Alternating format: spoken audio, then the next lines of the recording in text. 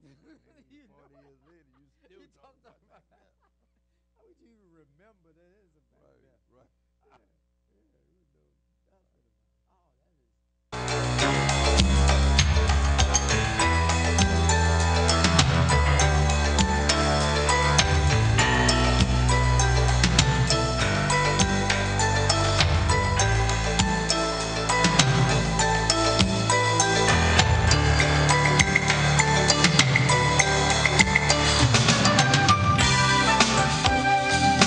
And that class, the best class I ever had.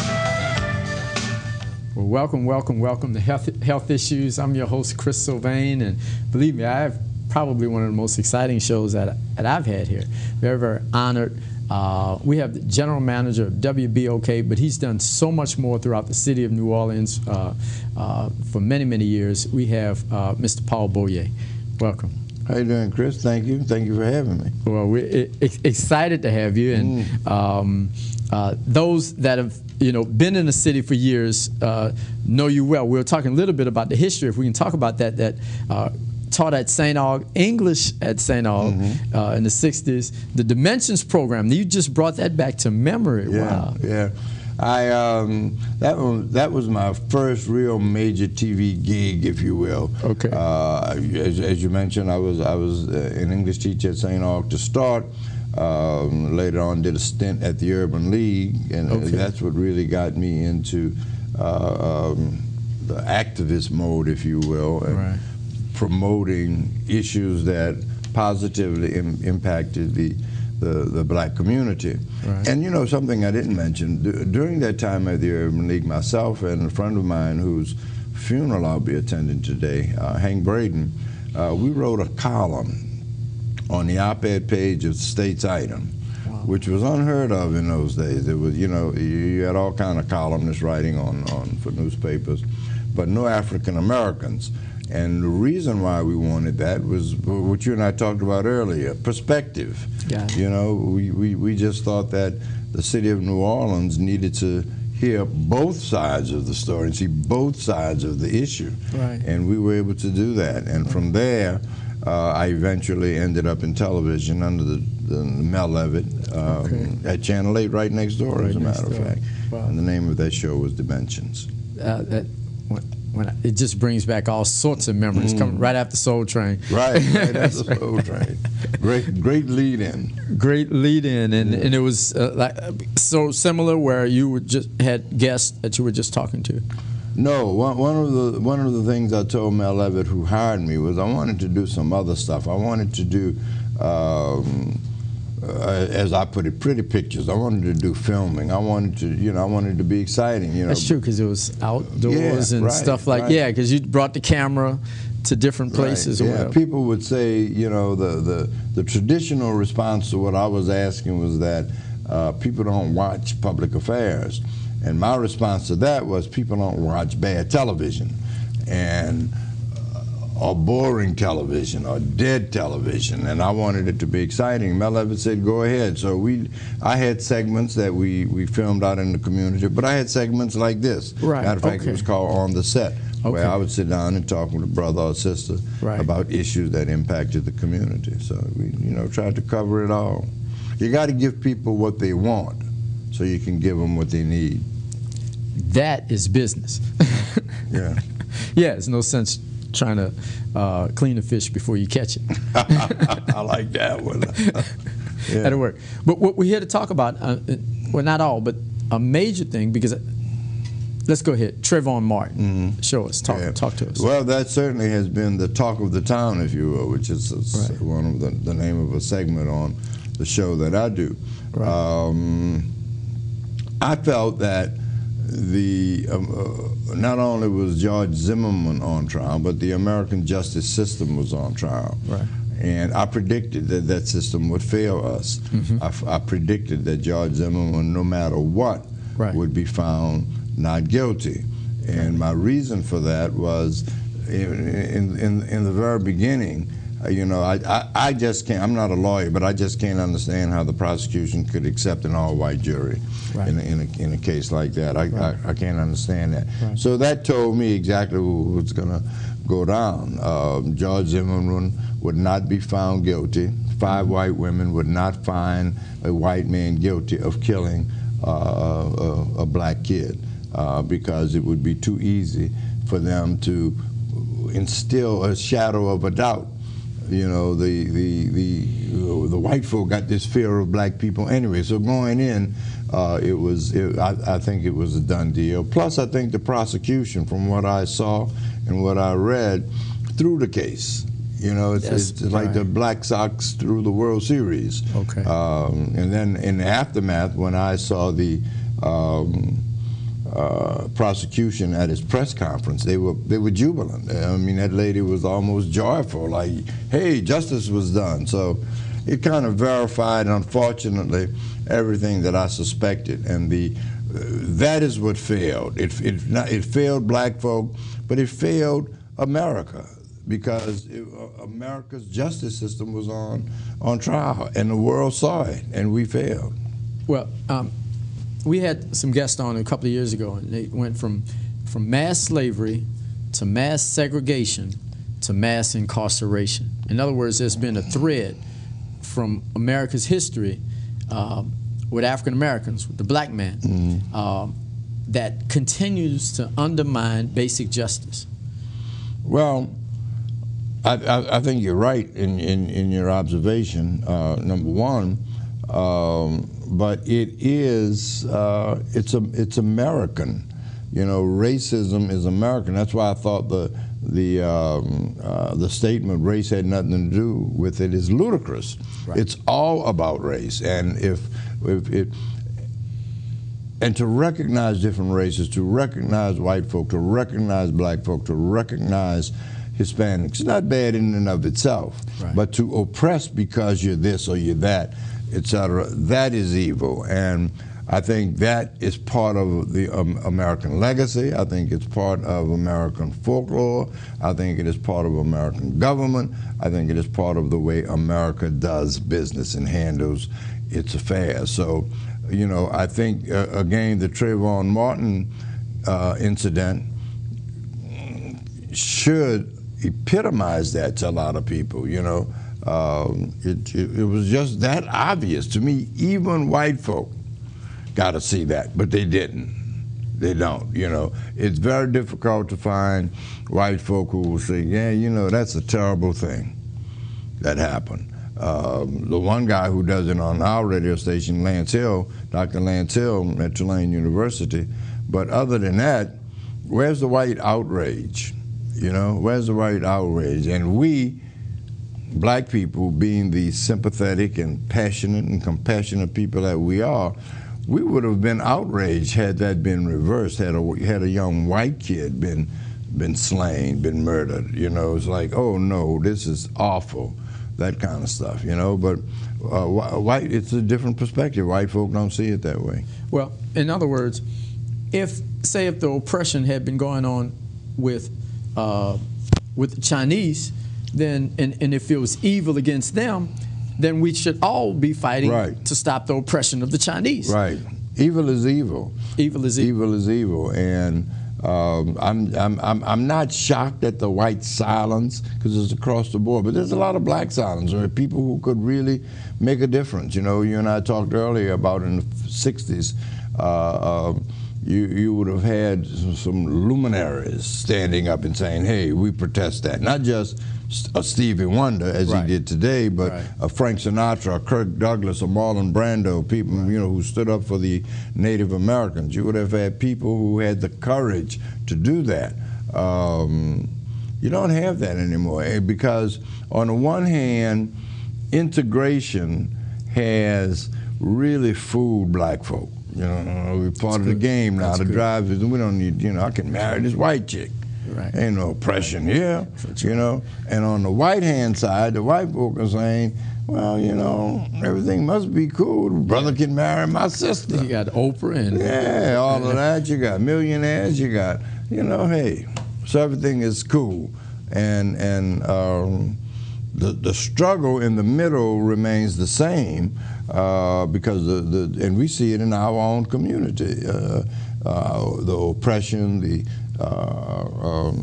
undue disrespect of black people, and by the white system, and particularly since this white administration has come in. And I'm not saying a white administration means injustice to black people, because this man's father was just the opposite. Moon Landrieu, just the opposite. Interesting. Right, and this guy who is white is just to me he just brings on the whole white perspective. This is where it is. This is where you belong. And it's just interesting that the two people who ate at the same dinner table could be that different in philosophy. That is interesting, yeah, because literally that becomes a perspective. Back with Moon Landrieu, people welcomed him. They were excited about him throughout the black community. Well, because he did things that, as one Bob Collins, former federal judge, said, when black people rallied behind Moon Landrieu in his election, he made promises, he made commitments. I'm gonna involve black people in the day-to-day operation of government in significant roles. And as Bob says, he kept his promises. He kept his promises. And it doesn't be for that administration, I might not be sitting here. Sidney Bartholomew, who became mayor, may not have been mayor. Because of that man, Moon's willingness to go beyond the call of duty, if you will, at that time. Very, very interesting. Now, for those that don't see racism in the criminal justice system, because again, I don't think the issue is George Zimmerman, I think it's the justice system, all right? So if there is no racism in the criminal justice system, when we look at the criminal justice system, the only people that ends up being criminals are black men, for the most part. Right. We flood the jails. Right. Well, to say that racism is not part of the criminal justice system is ludicrous, as saying racism is not part of America. It's part of the overall scheme of things, and there has to be a constant fight against racism, not only by African Americans, but by other folk, white folk, Hispanic folk, who feel the need to combat racism and undue oppression of a person because he or she might be a different color. That's what I see. I see an ongoing fight, and I think I think it'll be maybe centuries before it's erased, if it's erased, because it is so much in America's DNA. What the country is founded upon, for the most part. Exactly. I just don't. I'd like to be optimistic. I'd like to feel everything is cool, but again, when you see what happened in Florida, it's sort of the epitome of what is wrong with America. That this could happen in this country is really outrageous in this day and age. And we're dealing with supposedly a nation of laws, and where evil is able to operate so openly and blatantly. Right. Very comfortably. Next thing. Okay, so what do we do? Well, what do black people do, or what is I think, somebody asked me the other day in an interview similar to this, have we had enough? And I would say, yes, we have. I mean, how much more you want us to take? They're now killing our young people on the streets at will. We got it right here in New Orleans, where white police officers kill black folk at will and fear no consequence. So, I think the most effective, the most inexpensive, the most powerful weapon that black people have, and I say weapon because you got to go to war, is the ballot box. I think that we cannot take that for granted, that we must vote. There will come a certain respect out of that. You must vote. You must show your displeasure. You see, right now, and I don't mean to say anything disparaging about the marches and the protests, but white folk don't care about that. You're right about that. White folk don't care about that. Right about You can march, you can protest, you can sing, "We shall overcome." That does not pressure white folk. They'll sell cold drinks and water, right? Right, exactly, exactly. Or they'll go on a picnic and watch you on a little portable television. Look at them. But I think the ballot box is important. I think economics are important. You know, I think that is critical. And the third thing is black folk have to, you don't need a law to tell you to stand your ground. Black folk have to adopt that mentality. I am going to stand my ground. Now, they got white folk out there who are listening, FBI people who are listening, say, well, what are you talking about? Are you talking about assassinating white people? Are you talking about shooting white people on the street? What are you talking about? I'm talking about what Florida's talking about.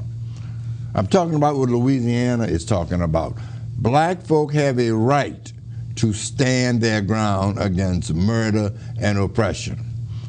That's the three things I think you can do. I think you need to be serious about the ballot box. I say you need to be serious about where you spend your money. And I think you need to adopt a mentality that I am not going to accept white folk murdering me, my wife, my children at will. Well, so I think it's a great point. There's nothing inherently wrong with a stand your ground law. I don't think so. It's just when it's used wrong. Right. No, it's just when it's used and you can't use it. Right.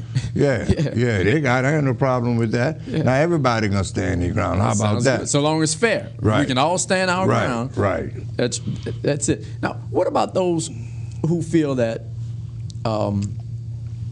this issue of race, that race does not exist? Biologically, race doesn't exist, but realistically, we have to deal with race every day. Yeah, it's part of who we are. It's part of what we do, and it's not just in America. You know, it's all over the world. People have different ideologies and perspectives, observations of how they feel based on a person's race or color. We have it. I think it's pronounced in America because our DNA was so prevalent. Slavery. I mean, we called it slavery. They had slavery in other parts of the world, but you know, I don't know if it was because we were built on freedom. Okay. And we had slavery. Okay. I don't know if that's the reason why ours is so pronounced, right. But we cannot. It's like an addict or an alcoholic. You can't solve your problem unless you say we got a problem. And white America needs to say we got a problem. Okay. We got a problem. We'll never be a great nation. We'll never be safe. We'll never be if we continue to oppress, discriminate, and just grind into the ground African Americans. All right. Now let's flip it around. I'm gonna throw this at just as a question. Okay, because white America would say was. Not all white America, but not, and I won't say the conservative viewpoint. I actually say it's more the liberal viewpoint in a way that I don't make a difference. Yeah, that's white is white. Yeah, okay. But say that, hey, wait, black America has a problem, and black America needs to get together, and if they don't get together, we don't need them anyway. Well, I think black America needs to do like any other American, and that is pursue life and liberty, and of course the pursuit of happiness. Okay. I think black America, when exposed to opportunity, have the same values as any other American.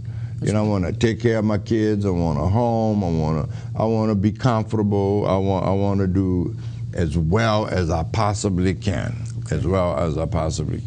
Even people who live, for the most part, outside of the laws of society, criminals I'm talking about.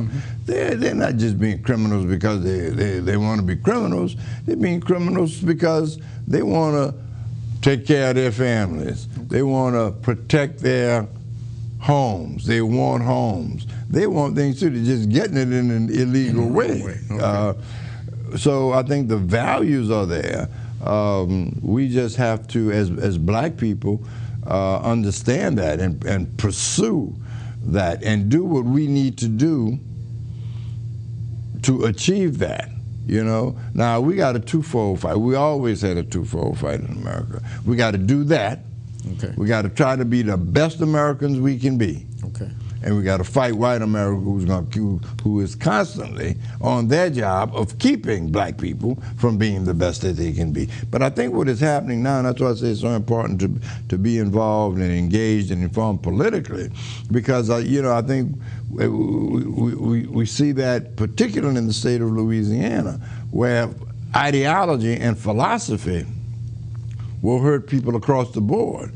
Right now, as popular as Bobby Jindal was among white folk, he's not that popular among white folks now because his policies and philosophy hurting them too. So again, it becomes race ends up being the exterior, but evil's the real thing. That's right. Exactly. Evil is the real. Evil is evil. Evil is evil. Right. And evil is not going to say, "Well, I'm gonna hurt you because you're black," and not hurt you. Evil will hurt across the board. Now, there are those who are instruments of evil who might say, "I'm going to hurt you because you're black." Because you're black. Right. I think that's racism. I love it. English teacher, deeper philosophy, because I think that's what we're missing, a deeper philosophy. Now. All right, so evil becomes the issue. But in the black community then, where there's evil in the black community? Well, I think the evil that lurks among us is more of an evil to survive at any cost, at any means. If survival means shooting you, me sitting right in you, I'll do that. It has nothing to do with because you're black. Well, that's true. That's true. Right. I think a lot of the stuff that we see in the black community is a result of racism and what the corner it's pushed us in, pushed black people in terms of surviving and in terms of succeeding. Okay. White folk will oppress us because we're black. Okay. We will oppress each other because you're the closest thing to me. Right. You're the closest thing to me. I'm not going in the white community per se and sell drugs and murder your families and shoot 5 to 10 white folk everywhere. I'm not doing that. Right. I'm gonna do it to you because you're right there in my neighborhood doing the same thing I'm doing, and it's a survival kind of thing. Malcolm said that if we depend upon somebody, if we think somebody else is our problem, then we're going to expect for them to be our solution. Right. When in fact... That's heavy. Yeah. So in fact, for us, how do we get the evil out of our community and solve our own issues? Well, I think, one, again, I go back to the ballot box. Okay. Because I think most of the policies and philosophies that impact people in a good way, in a bad way, happen in government. Government tells you, people say, well, we want small government. Well, if government was small, they wouldn't have bailed out Wall Street. Government had to be big to bail out Wall Street. Well, that's fine. White folk were fine with that. Okay. You understand? So black people have to understand that we've never really, well, I won't say never, but we've only had spots in our history where we said, man, let me tell you, the ballot box is what we got to do. Okay. This is what we got to do. And we got to put people in there who are going to do what's best for our community. What's best for our community, who knows, let's just take an issue, what's the word I'm looking for, a fantasy issue. Let's say we're going to legalize drugs. That's a fantasy issue. Okay. All right. And we know if we legalize drugs, we can get people maybe help who are addicted. Right. And we can cut down the marketing price that we pay, the money that we pay, the lives that we pay, etc. So how do we do that? You put people in office, you go to that ballot box and put people in office who will say, okay, let's try that. Let's try that. And if you don't like that, then we're not going to put you in office. It happens at the ballot box a lot of the times. That's what we got to do. We got to be strong at the ballot box. Okay, how do we create, I can't remember in the African-American community where we've actually grown up true, strong politicians. that can carry us all the way through? I hadn't seen it. How do we do that? Well, I've seen it, but unfortunately, people live and they die, and an era comes to an end. You go back to A.P. Turo, Earl Amity, A.L. Davis. You see, you don't know any of those people. Yeah. Those people put their lives on the line. They knocked down the doors. No question about it. White folk had the door closed. Don't come in here. All right. We don't want you in here. But people like that, Dutch Morial, etc., knocked down the doors. Okay. They knocked down the doors. All right, now we in. Okay. Where we make the mistake is to think we can dance and listen to the music just like anybody else. We lost our identity. That's what integration did. Okay. That's what integration did, I think. And as a result, the fight against, and there should always be another door closed, another door closed. Okay, we let you in the grocery store, but we're not letting you in the country club. Right. So there always are doors that got to be knocked down. But if you content and you think you've arrived, well, I don't have to knock down that door. So we have had those elected officials who did that. Okay.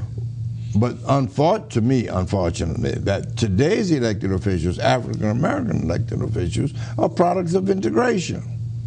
Okay. They're products of integration. They don't see the obstacles that an A.P. Turo saw or Dutch Morial saw. They're there. We just don't see them. We got food out of the mountain. We got bamboozled. We got bamboozled, hook wing, and run down the river. Well, that ends up being the case because there is in no other community is anybody concerned about helping anybody else in that community, whether it be the Hispanic community, the Asian community, the Jewish community. In every other community, they can shop with their own community and shop outside their community. It's not racism. Mm-hmm. There's nothing wrong with that. It's not hating somebody else to be able to protect yourself. Right. All right. In fact, it's encouraged when you think about it. But we're begging for Walmart and Applebee's and everybody else to come in our neighborhood to take our money. Something's wrong. And you're correct. And I wouldn't have a problem with that if we had the same energy to say, I'm going to look for Sterling Farms grocery. That's Wendell Pierce's grocery across the river. I'm going to find that grocery. Right. I'm going to go spend my money there.